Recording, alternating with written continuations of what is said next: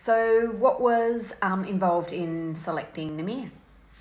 Well, we canvassed a range of friends and associates, and ultimately it was a strong recommendation from close friends and trusted friends that we ran with. So what were Namir's recommendations to us to prepare our home for sale? Well, there were the big things, which were painting the house inside and out, which was a big job. New light fixtures and fittings, and styling the home using his stylist. And then there was those big things, but then there was also a lot of specific detail that he talked about for each room, for the gardens. Lots of really great recommendations that we pretty much adopted in total. So how was our experience with Namir's tradespeople and stylists? Outstanding, in a word. Absolutely outstanding. The tradespeople were amazing. Painters were incredible. Electricians, handymen, couldn't fault them, and their work was amazing.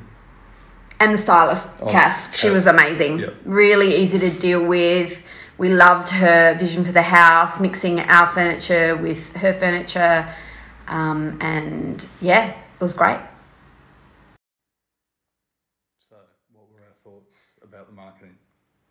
The marketing of the house, I have a background in marketing, so I was, pretty interested in how he was going to market the home. And the plan was great, really confident, completely knew how to sell our house. Great photos, really good video, and just a really organised, thoughtful digital plan. And we went with all his recommendations across socials and across all the traditional, realestate.com, etc.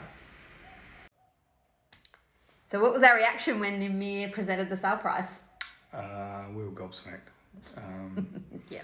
He is a great negotiator. As he proved right at the end, and we were absolutely blown away. It was life-changing. Yeah, beyond expectations. It was excellent. And if we're selling our house, what would we tell you about Namir? That he is excellent, fantastic. We wouldn't recommend him highly enough. Yeah, do yourself a favour.